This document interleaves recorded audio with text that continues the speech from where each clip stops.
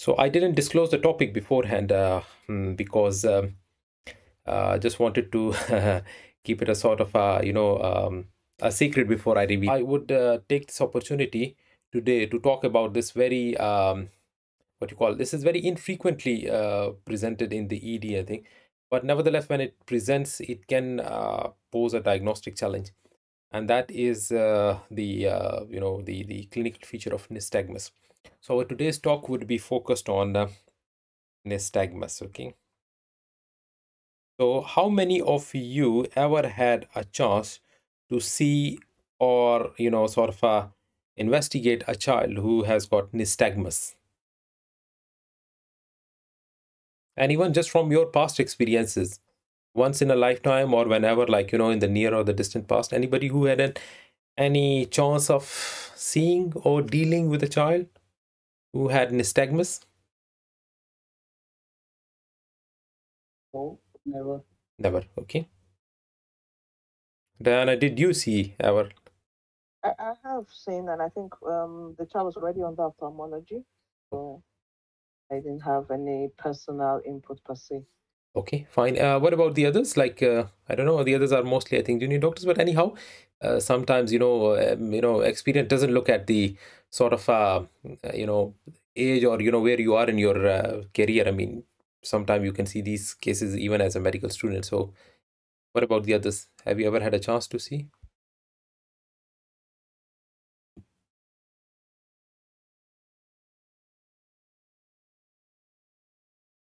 For me, not at all. Okay, fine. So I think I would take that like as a sort of a no. If other people are silent, probably they haven't seen. So let me start with a very basic definition. So nystagmus basically is a repetitive, jerky movements of the eyeball. So repetitive, jerky, and involuntary. Okay, so let me add these three things.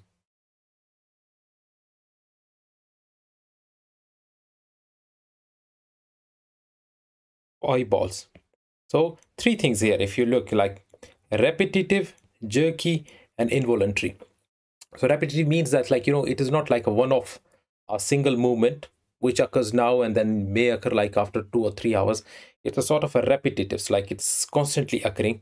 Jerky, so it's not as like a slow drifting or sort of a gaze fixation, sometimes, which is usually a part of a seizure or something. So it's not gaze fixation where one child is just like turning eyes in one direction and just fixing the sight in that particular direction. It's more of a jerky movement, so like rapidly occurring jerky movements in any, it could be in any plane, it could be horizontal, it could be vertical, or sometimes it could be rotatory as well.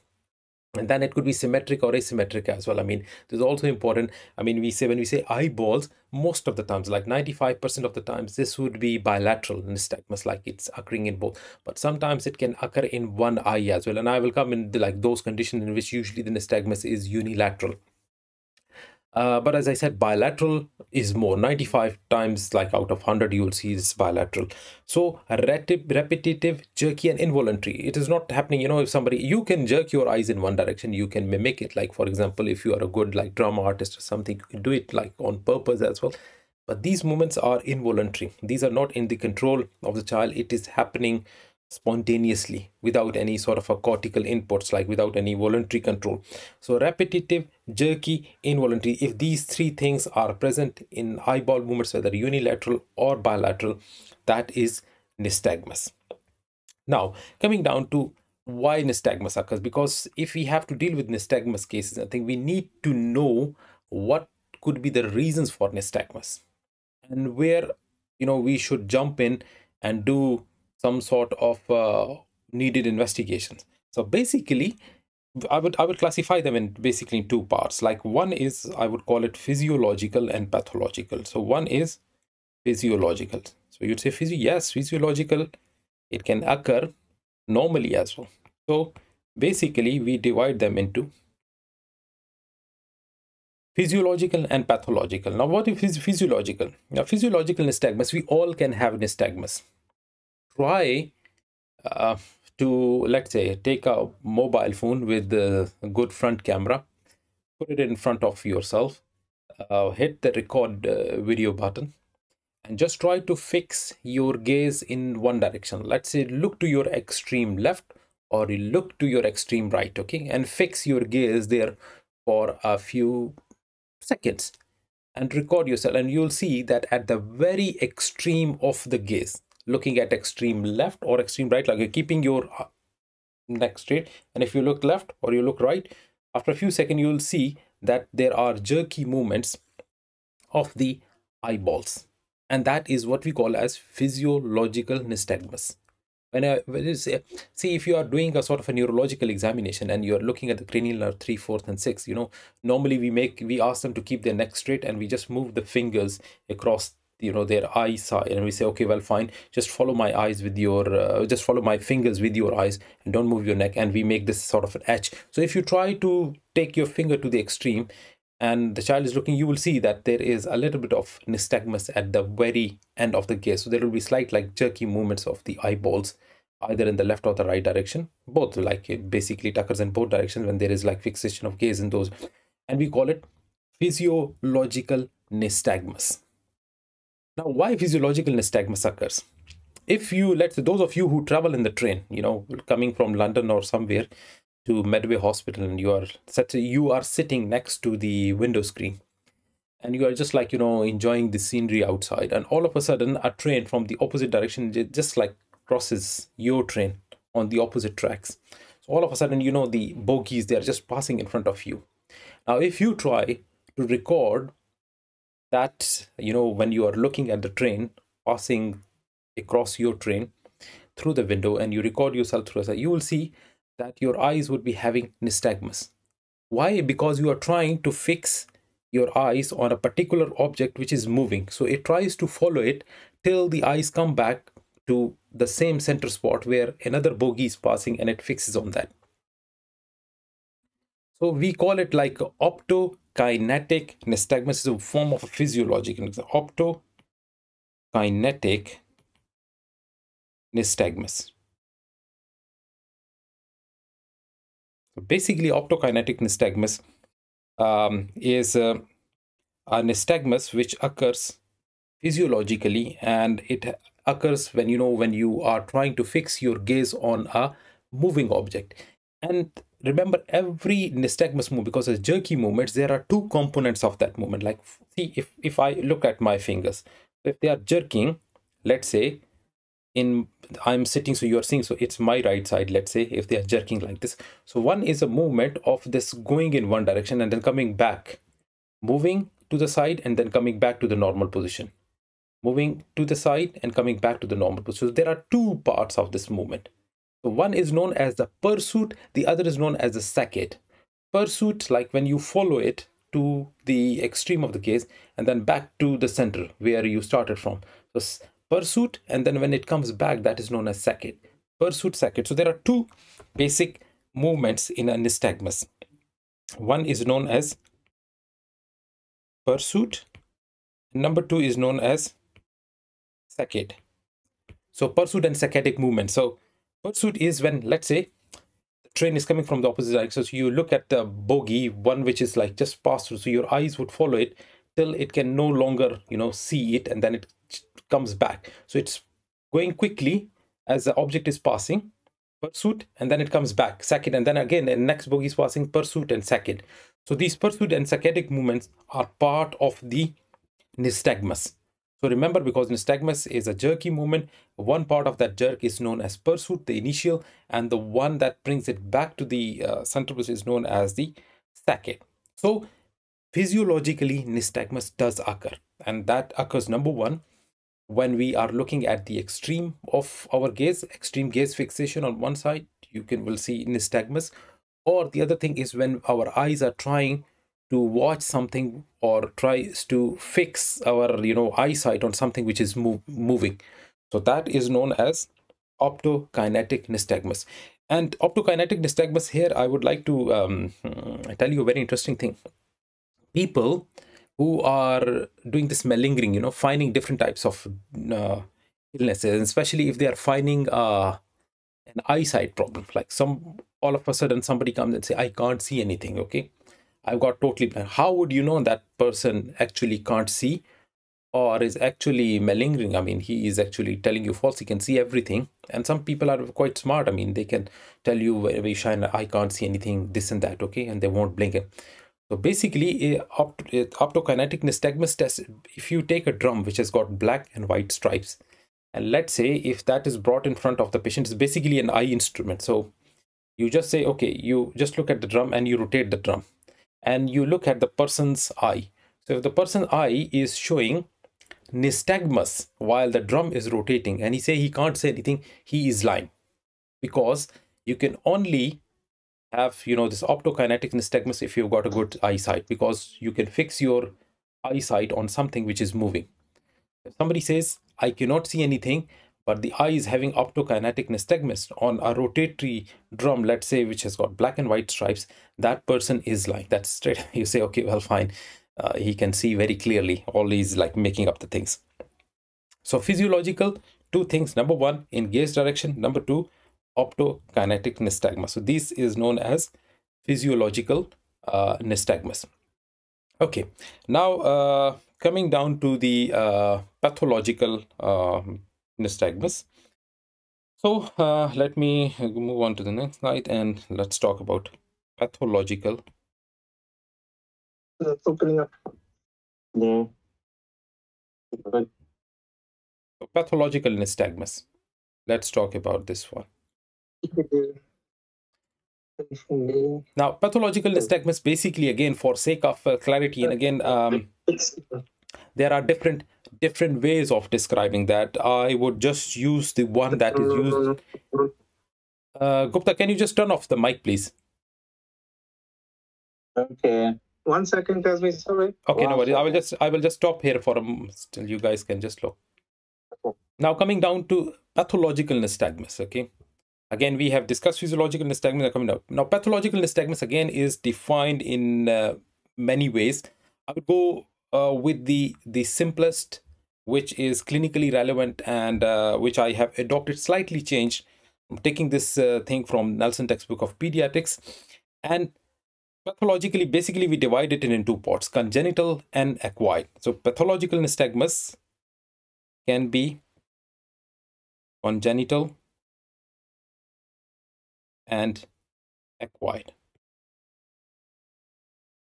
Now, for sake of simplicity, congenital, it's not like here we are talking about congenital, which is right present from the time of birth. Basically, any child who presents with these jerky, repetitive, involuntary eye movements, bilateral or unilateral, okay, if you see these cases before 6 months of age, that would be classified as congenital.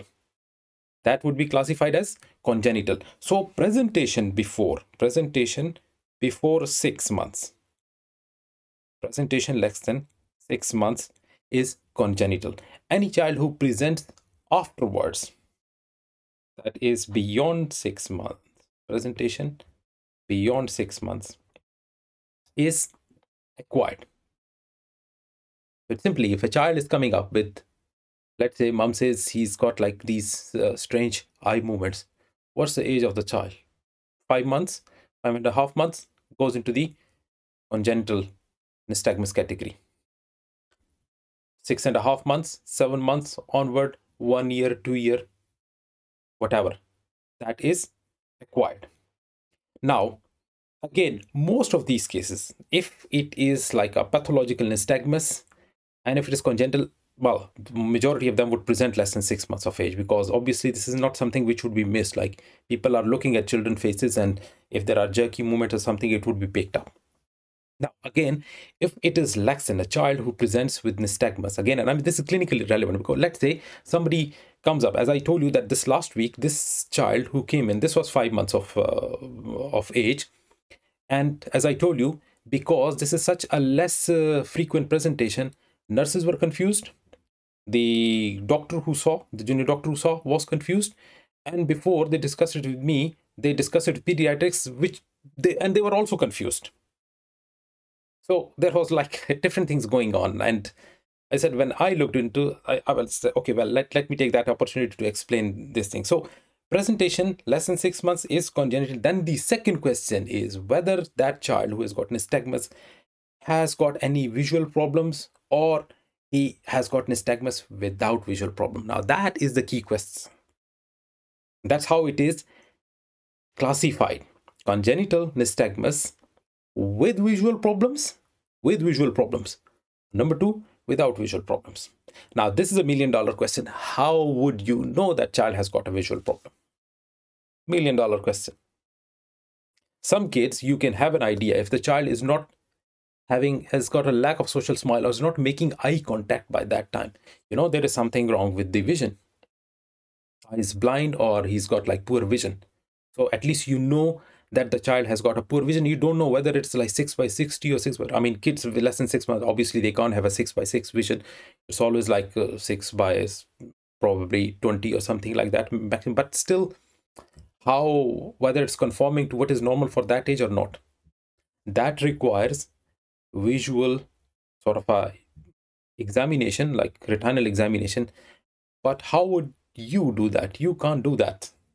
Examination of vision in a child less than 6 months requires sedation, anesthesia, and it requires assessment by an ophthalmologist. So that is the first thing to assess, whether that child who's got congenital nystagmus that presents with lesser has got visual problems or no visual problems. Like, you can have a rough idea of that. If the child is reaching for the toys and is doing that, probably the vision is fine. Or he might be having a poor vision, but not that poor that, where he, is totally blind or cannot reach for the objects.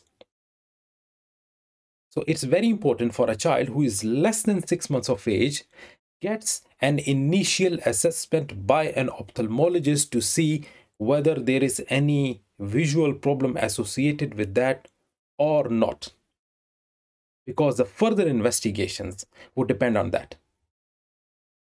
So that's why if you see that that child needs to be sent to pediatric ophthalmologist, so that they can sort of make an arrangement for him, so that that child is sedated, gas and something, and then they do what they call as examination under anesthesia. They do a complete retinal examination and see whether the child has got appropriate vision or not. Again, it would depend on the age of the child, how young the child is. Sometimes you can get an idea if the child has got visual problems and is syndromic. For example, a child who is totally blonde, like white eyelashes, white hair, very fair, and has got nystagmus, that's oculocutaneous albinism.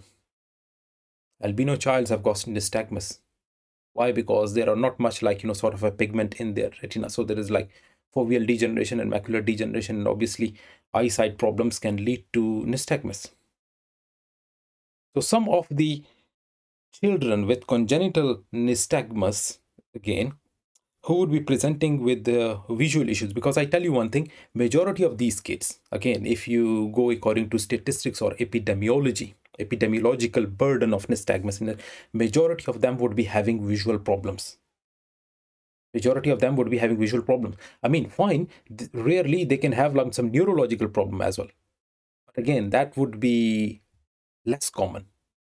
So that's why initial assessment by an ophthalmologist is necessary. All these kids who present less than 6 months of age, they should this proforma things, and you need to send it to Maidstone through email, so that they sort of make an appointment for them, and then they do the necessary eye test to see if there is any visual, because I told you most of the times they would be having visual problems, ocular problem. So what are some of those common issues which can present with congenital nystagmus with visual problems? Let's focus on that. Congenital cataracts. So let's say if you shine and there is no red reflex in one eye or the other eye, cataract. Congenital cataracts can have 1001 different reasons. It could be because of, like, let's say congenital infections like toxoplasmosis, things like that. It could be because of some metabolic problems like galactosemia, things like that. They can have cataract. So congenital cataracts, because of various reasons, they can develop nystagmus with visual problems. Or number two, some of those diseases which causes maculopathies. If there is a problem around the macula, which is actually responsible for your central vision, so that can lead to nystagmus. So some of the congenital maculopathies are associated with congenital CMV infection, congenital cytomegalovirus, congenital rubella, congenital, what else is it, toxoplasmosis. So those torch infections can cause sort of a maculopathies, and those maculopathies can result in nystagmus. A third I told you is very obvious, which you can't miss. It's like a visual diagnosis, oculocutaneous albinism or ocular albinism. Some kids who have got congenital absence of iris is not present. So if iris is not present, what you'll see? Big, like, this, oh, well, eyes are beautiful. They are not beautiful. Basically, they're very big, pupils, because there is no iris. Congenital aniridia.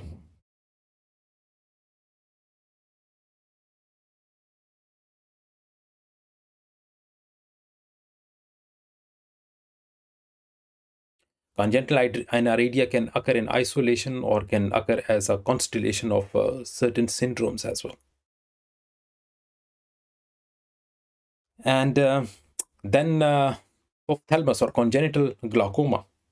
If there is like sort of a problem with the development of the trabecular meshwork around the iris, that would lead to a child who is born with high pressure in their eye. We call it congenital glaucoma or ophthalmos as well. So congenital glaucoma can also cause nystagmus. So all these diseases, you see, they are causing problem with the central vision. And because of the central vision, what happens? The eye gaze cannot fix. So as a compensatory mechanism, what happens is that there is saccadic, these pursuit and saccadic movements of the eye, and it can occur in any plane. It could be horizontal when it is occurring from side to side. It could be vertical, up and down, or it could be rotatory. Though later on in acquired, I will tell you that certain types of nystagmus are pathognomonic of what is going on, especially in neurological cases. But as I told you, congenital mostly is ocular problems. So if you see any child, rare, again, maybe once in a year, or you never know, you get a child who has got nystagmus, and either you can see there might be few other features, like for example a white reflex, no red reflex. You can see probably it could be what you call this uh, congenital cataract, or maybe sometime retinoblastoma as well. That can also give you these things. It's like a cancer of the eye, rare, but can occur. Rarely, these kids could be having nystagmus without visual problems. 5 out of 100 would be having nystagmus without visual problems. And that is simply idiopathic. So let's say he comes back after some times and the ophthalmologist has cleared him that there is no ocular problem. Fine, there might be some other problem, or there might be no problem. And most of these cases have got no problem. We call it as idiopathic. Idiopathic nystagmus. There is no reason for this thing. Nothing.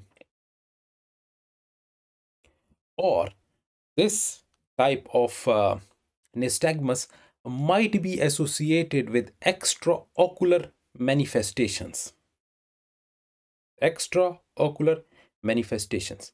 So a child who has got nystagmus, okay, and has got head bobbing. He's having nystagmus and his head is also rolling like this, constantly. Head bobbing, nystagmus. And let's say he has got a little bit of torticollis as well. Like, he every now and then he moves his head in. That usually what they do, they actually turn their head in one direction to compensate, because I want to clarify two things here. One is the null zone. Null zone, basically, the ophthalmologists, they use this term. Null zone is because when you are having nystagmus, basically, your eyes are not fixing on one thing. So this nystagmus can be worse in one direction. Sometimes it might be, more worse on the left or the right one. So the child, to compensate, what they do is they just move their neck in the opposite direction. Why? Because the nystagmus is less in that. So to see something, they might be, turning their head to one side. So a child who's got nystagmus plus head bobbing plus torticollis or neck, that is what we call as spasmus nutans.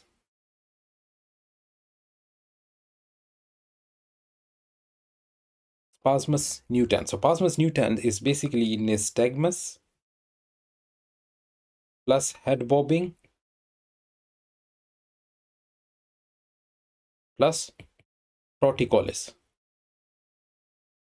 We had one case, I think that was seen by Dr. What was his name, who has gone to Canada, Dr. Ashraf. He saw one case when he was here.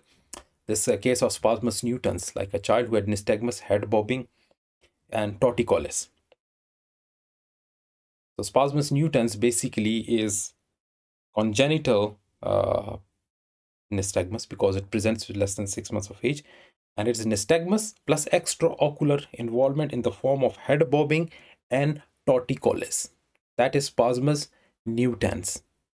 And there is another term which very much resembles this. In fact, there is very little difference between this condition and another condition closely related, and that is opsoclonus myoclonus syndrome or opsoclonus myoclonus ataxia syndrome. Opsoclonus, I will just write here, opsoclonus myoclonus plus minus ataxia syndrome. So these kids, they've got nystagmus, they have got myoclonic jerks, like myoclonic, sudden myoclonus, one arm, the other arm, the body jerks, and they can have ataxia as well. Now, in less than 6 months, it's very difficult to, because they are not sitting, they are not walking, so you cannot elicit ataxia. Simply, if nystagmus and myoclonic jerks, it's opsoclonus myoclonus syndrome. If it's nystagmus plus head bobbing, that is spasmus nutans. But the question is just simply labeling? No. In all those cases, whether it's like spasmus nutans or opsoclonus myoclonus syndrome, they require neurological investigations. They require neurological, because some of them, they might be associated with schwannomas of the optic nerve and schwannomas inside the brain as well, in the posterior, posterior fossa of the brain. So an MRI is important. Would be the next step, not emergency, but they do require. So the next step in a child who has got congenital nystagmus without any visual problems, let's say spasmus nutans or opsoclonus myoclonus, what would be the next best step? MRI. So this was congenital nystagmus. Now let's move on to the acquired. Let's move on to this part. Okay. So acquired nystagmus. I told you this presents above 6 months of age, 6 months.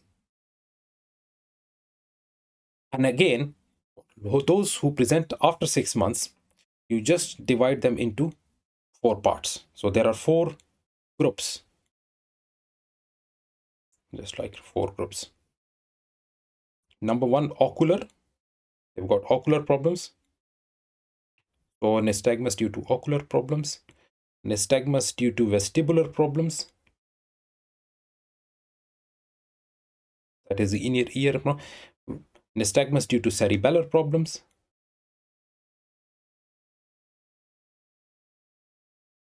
Or other problems, I call it other, that could be any intracranial, other different types of, just give the other problems. So ocular problems. Now, above 6 months of age, children who develop nystagmus usually have got refractive errors, high refractive errors, high myopia or high hypermetropia, extremely long eyeballs, extremely short eyeballs. Because after this time, 6 months and onward, vision develops very quickly.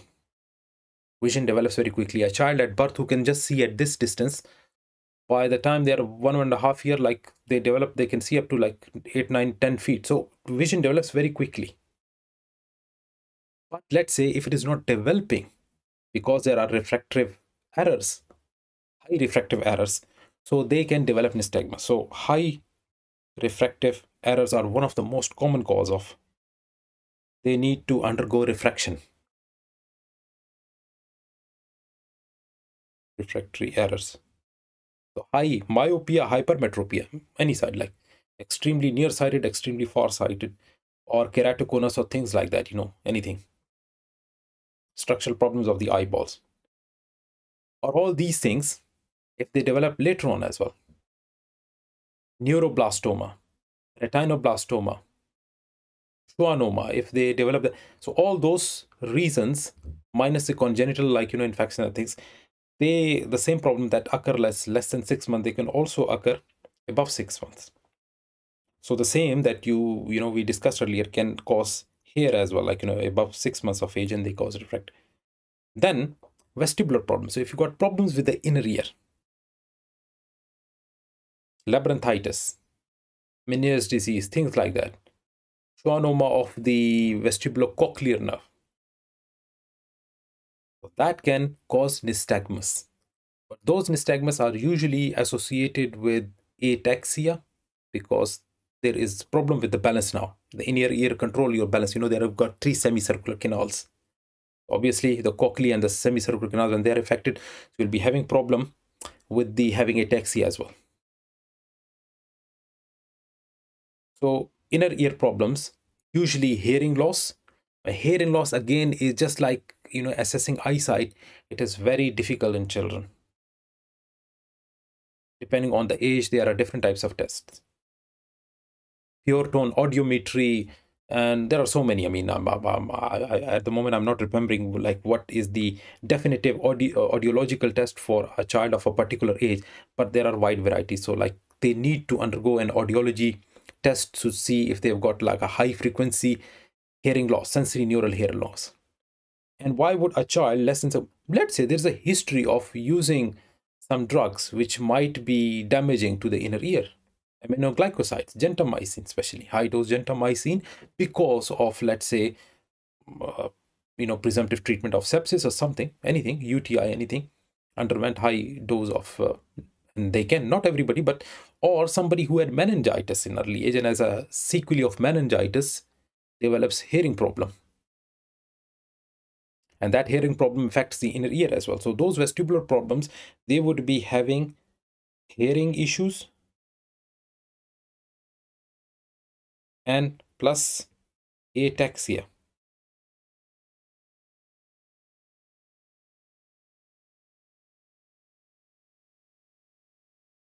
This ataxia is mostly what you call, sort of a peripheral ataxia. It's not the truncal ataxia, which is more common in cerebral problems. So vestibular inner ear problems, though rare, again, as I say, as taking as a, if we take a proportion of all these causes and things, vestibular problems are relatively rare. Relatively rare. Mostly it would be because of the ocular problems, or it might be because of cerebellar problems, but vestibular problems are even rarer than the cerebellar problems. In cerebellar problems, posterior fossa tumors.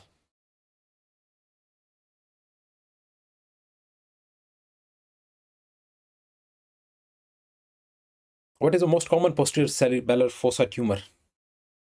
Again, rare, but within that rarity, what is the most common posterior fossa tumor? Anybody?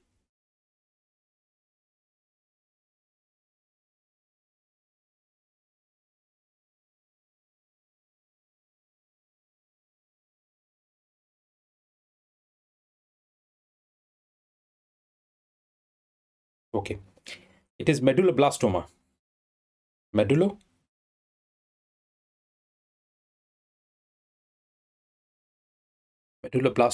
one of the most common posterior fossa tumors. So posterior fossa tumors, medulloblastoma, there are others as well. Like, you can have meningioma in the same, posterior side. So they can cause, again, that would lead to truncal ataxia. truncal ataxia, past pointing, all those things that you see in, like, in cerebellar disorders, plus nystagmus. And there is one thing particular about this nystagmus. This is usually upbeat nystagmus.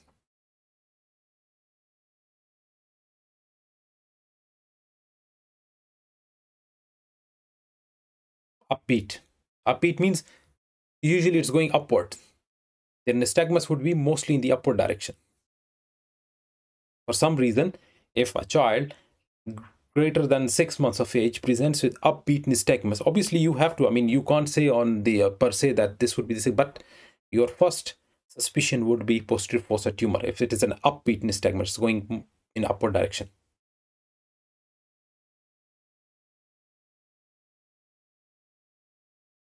So upbeat nystagmus is very much characteristic for posterior fossa tumors if you see them, though still you need to do investigations to see because you need to confirm. And then you, if let's say if it is more of a downbeat, upbeat posterior fossa tumors, if it is mostly downbeat nystagmus going like in the downward direction, the most common cause is Arnold-Chiari malformation. Arnold-Chiari malformation. So if it is a downbeat nystagmus,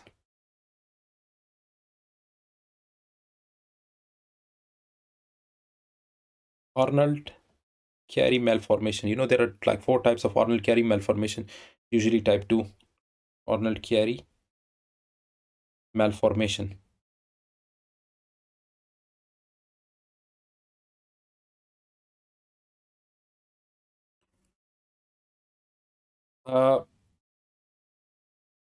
The thing is that one thing more, if there is what you call upbeat nystagmus can also occur in phenytoin toxicity.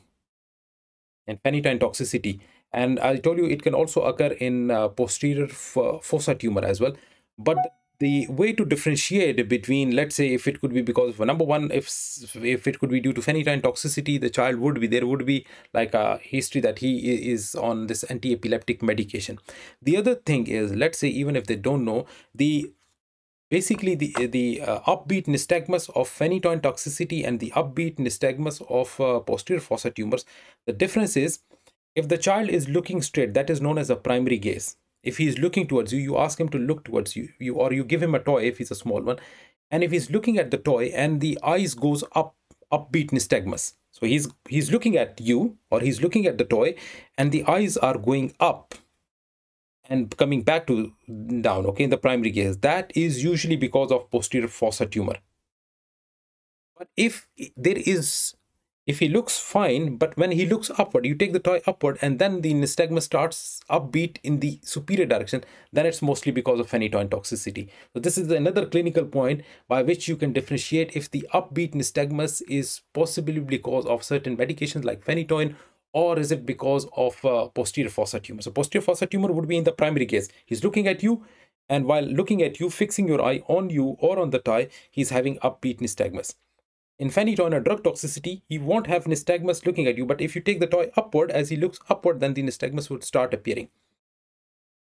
That is like, one like sort of a clinical differentiating point between what you call this upbeat nystagmus of drug toxicity like phenytoin, or the what you call this upbeat nystagmus due to posterior fossa tumor like this what you call medulloblastoma. Downward, I told you, is Arnold, mostly Arnold-Chiari malformation.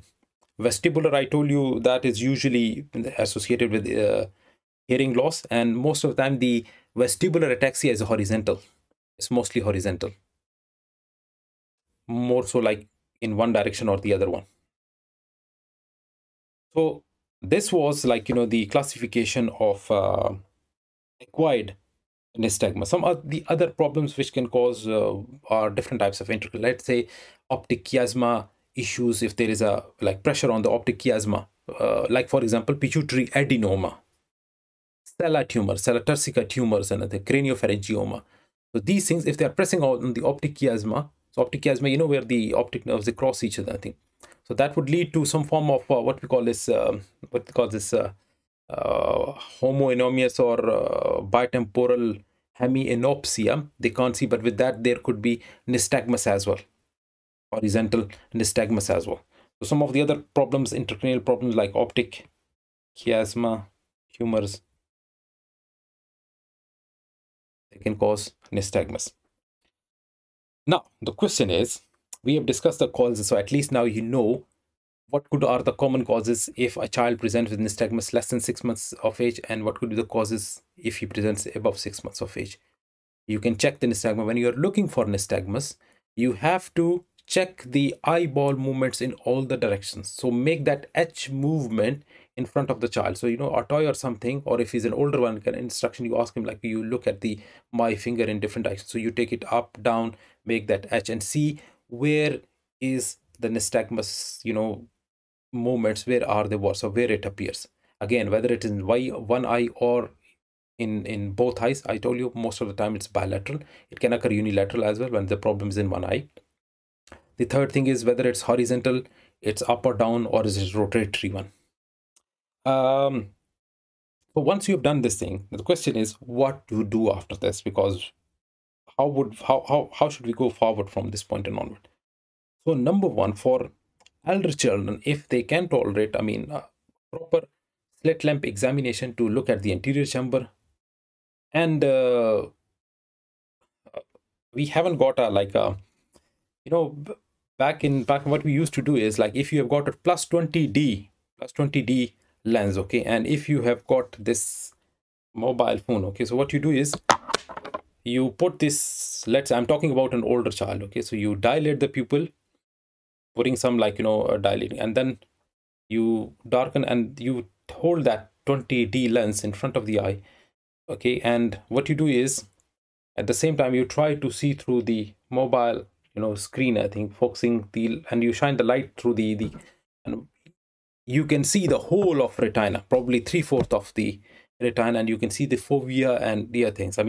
Doing this with a direct ophthalmoscope is very difficult. Number one, because the child is moving the eye, so it's very difficult to, and the most, if you are a very good expert, the best you can see is the optic disc, but you cannot see the periphery of the retina with the direct ophthalmoscope. Indirect ophthalmoscopy is so an older child, if we have got these instruments and if you are good enough and have got a good knowledge of pediatric ophthalmology, you can do a little bit of examination yourself to see what's going on. But let's say not, then what should we do? Basically, we need to refer the child for a complete investigations after a thorough history and physical is a complete and thorough ocular examination. For small children, it would mean examination under anesthesia. It's not easy even for an ophthalmologist to keep a child still and do all these, sort of a refractive assessment, retinoscopy, ophthalmoscopy, things like that. So that child would be anesthetized, and then they have to do a complete and thorough ocular examination. That might be supplemented with other types of testing, and these testing can be, number one, MRI of the eye,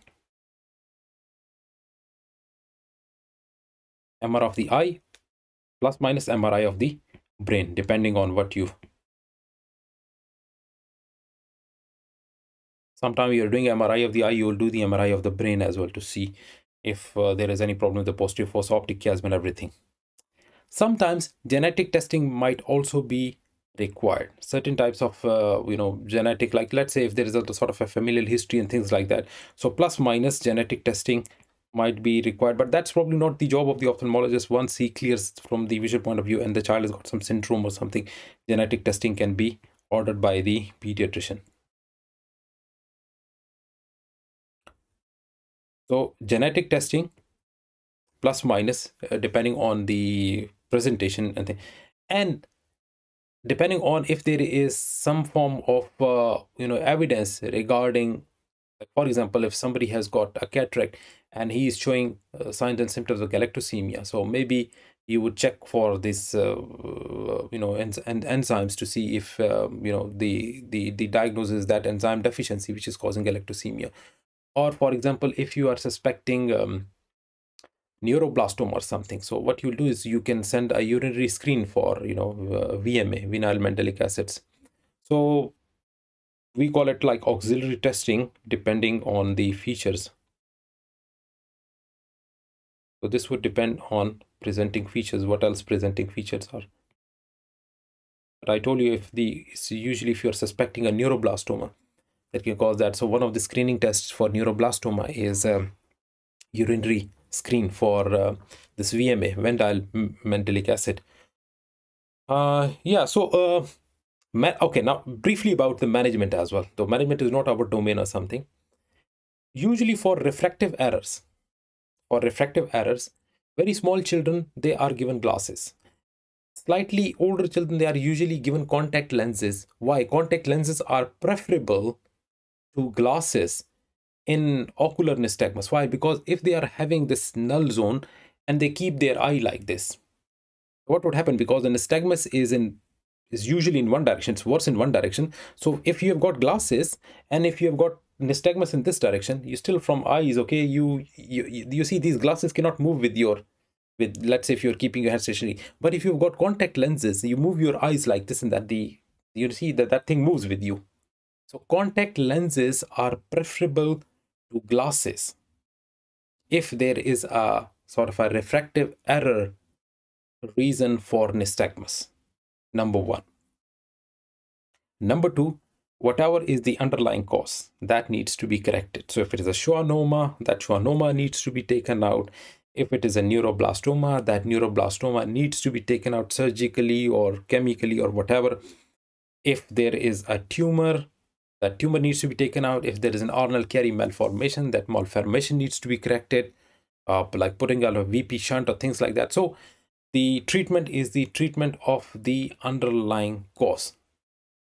There are certain drugs which can help in certain conditions. Like for example, if there is glaucoma, you can use acetazolamide, or you can use beta blocker topical medications like timolol or